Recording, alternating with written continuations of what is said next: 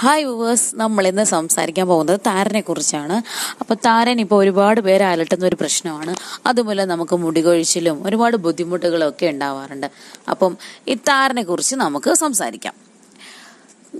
താരൻ നമ്മളെ ഏറ്റവും കൂടുതൽ ബാധിക്കുന്നത് നമ്മുടെ മുടി ഒരുപാട് കൊഴിയുമ്പോഴും അല്ലെങ്കിൽ ചൊറിച്ചിൽ വരുമ്പോഴും ഒക്കെയാണ് ഇതിനെ നമ്മൾ ഗൗരവമായി എടുക്കാറ്.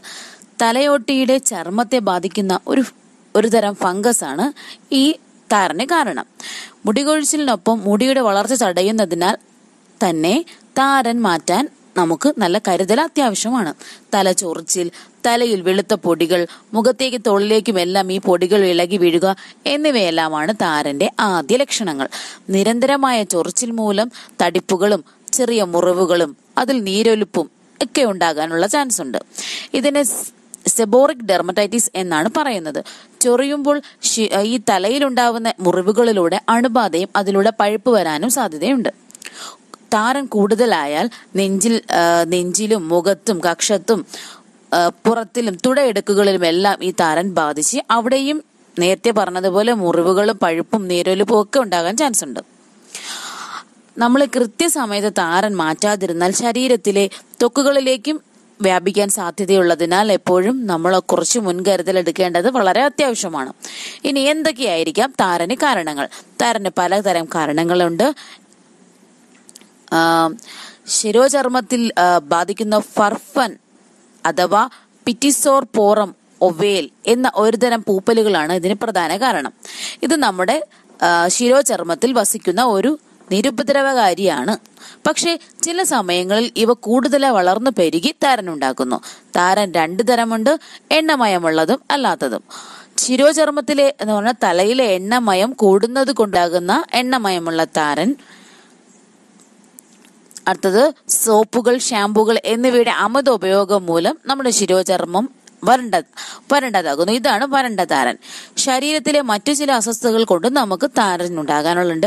പാർക്കിൻസോണിസം എന്ന രോഗമുള്ളവരിൽ താരൻ കൂടുതലായി കാണുന്നു. മദ്യപാനികൾ, തടി കൂടിയവർ, ഹൃദ്രോഗികൾ, പ്രമേഹ രോഗികൾ, അപസ്മാര രോഗികൾ എന്നിവരിലും എയ്ഡ്സ് രോഗികളിലും താരൻ വളരെ കൂടുതലായി കാണുന്നു. ചില വിറ്റമിനുകളുടെ കുറവ്, പ്രത്യേകിച്ച് vitamin B complex, വിറ്റമിനുകളായ biotin, riboflavin എന്നിവയുടെ കുറവുള്ളവർക്കും താരൻ നന്നായിട്ട് കാണുന്നുണ്ട്. ഇനി താരൻ അകറ്റാനുള്ള എളുപ്പത്തിലുള്ള കുറച്ച് മാർഗങ്ങൾ. തലയിലെ എണ്ണമയം നമ്മൾ നീക്കം ചെയ്യണം. എണ്ണ തേക്കുന്നവരാണെങ്കിൽ എണ്ണ തേച്ച് കഴിഞ്ഞിട്ട് ഷാമ്പൂ, വീര്യം കുറഞ്ഞ ഷാമ്പൂ അല്ലെങ്കിൽ നമ്മൾ വീട്ടിൽ ഉപയോഗിക്കുന്ന താളിയോ ഒക്കെ ഉപയോഗിച്ച് ആ എണ്ണമയം നീക്കം ചെയ്ത് കളയേണ്ടതാണ്. ഇനി ചെറുനാരങ്ങ നീരും തൈരും ഇത് നമ്മുടെ തലയിൽ തേച്ച് പിടിപ്പിച്ചിട്ട് ഞാൻ നേരത്തെ പറഞ്ഞതുപോലെ നമ്മുടെ വീട്ടിലുണ്ടാക്കുന്ന തരം കറ്റാർ വാഴയോ അല്ലെങ്കിൽ ചെമ്പരത്തി താളിയോ ഒക്കെ ഉപയോഗിച്ച് അത് കഴുകി കളയുന്നതും നല്ലതാണ്. കുറച്ചു നേരം തലയോട്ടിയിൽ ഈ ചെറുനാരങ്ങ നീര് തൈരും ചേർത്ത് തേച്ച് പിടിപ്പിക്കണം. എന്നിട്ട് നമ്മളിത് കഴുകിക്കളയണം. അല്ലെങ്കിൽ ചെറുനാരങ്ങ മാത്രം തേച്ച് പിടിപ്പിക്കാം, ഇല്ലെങ്കിൽ തൈരിൽ കുറച്ച് വെള്ളം ചേർത്ത് നമുക്ക് തലയിൽ തേച്ച് പിടിപ്പിക്കാം. ഇനി കറ്റാർ വാഴയുടെ നീര്. നമ്മൾ കറ്റാർ വാഴ ഇപ്പോൾ ഒരുപാട് സ്ഥലങ്ങളിൽ നമുക്ക് കിട്ടുന്നുണ്ട്, മേടിക്കാൻ കിട്ടുന്നുണ്ട്, നമുക്ക് വളർത്തിയെടുക്കാനും കഴിയുന്നുണ്ട്. അപ്പൊ ആ കറ്റാർ വാഴയുടെ നീര് നമ്മുടെ തലയിൽ തേച്ചിട്ട് മസാജ് ചെയ്തതിന് ശേഷം കഴുകിക്കളയുക. ഇതും വളരെ നല്ലതായിരിക്കും. ഇനി അടുത്തത് വേപ്പിന്റെ നീരും വെളിച്ചെണ്ണയും. വേപ്പ് നീരും വെളിച്ചെണ്ണയും കൂടെ മിക്സ് ചെയ്ത് തലയിൽ തേച്ച് കഴിഞ്ഞ് കുറച്ചു നേരം കഴിഞ്ഞ് അത് കഴുകിക്കളയുക. ഇതും താരനുള്ള വളരെ നല്ല ഒരു റെമഡിയാണ്.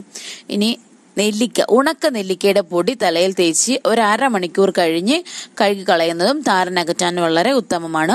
പിന്നെ ഒലിവ് ഓയിൽ തലയിൽ തേച്ച് കഴിഞ്ഞ് കഴുകിക്കളയുന്നതും താരൻ നിയന്ത്രിക്കാൻ സഹായകമാണ്. ഇതൊക്കെ കൂടാതെ വളരെ ശ്രദ്ധിക്കേണ്ട കാര്യം, പോഷക സമൃദ്ധമായ ഭക്ഷണം കഴിക്കേണ്ടത് മുടിയുടെ വളർച്ചയ്ക്കും വളരെ അത്യാവശ്യമായ കാര്യമാണ്. ഇതിനായി ധാരാളം ഇലക്കറികളും ഫ്രൂട്ട്സും നമ്മുടെ ഫുഡിൽ ഉൾപ്പെടുത്തിയിരിക്കണം. അങ്ങനെ നമുക്ക് താരൻ മാറ്റാനും അതിലൂടെ മുടി കൊഴിച്ചിൽ തടയാനും ഒക്കെ സാധിക്കും. അപ്പൊ എല്ലാവരും ഹെൽത്തി ആയിട്ട് ഹാപ്പി ആയിട്ടിരിക്കുക. അടുത്ത വീഡിയോ ആയിട്ട് കാണുന്നവരേക്കും ടാറ്റ, ബൈ ബൈ.